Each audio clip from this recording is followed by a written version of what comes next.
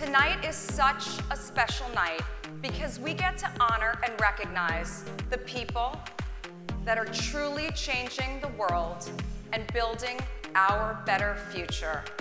This is the 95th anniversary of Person of the Year. Wow. Hi.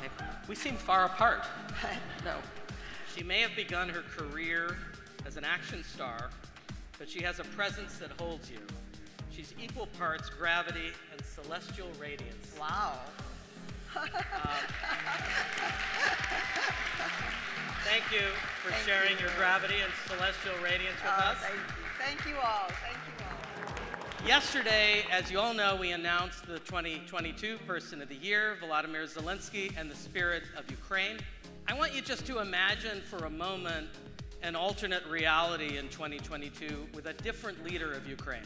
The world and the events of the past year would have looked very different without Zelensky.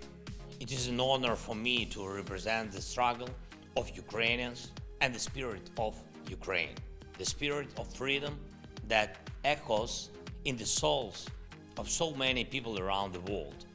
Stories of heroes who are fighting for independence are also your stories. For me, there's never been a more important time than the dream. We are time, we are trusted journalism, and it's amazing that here we are together. It was meant to be, Mickey. Thank you so much.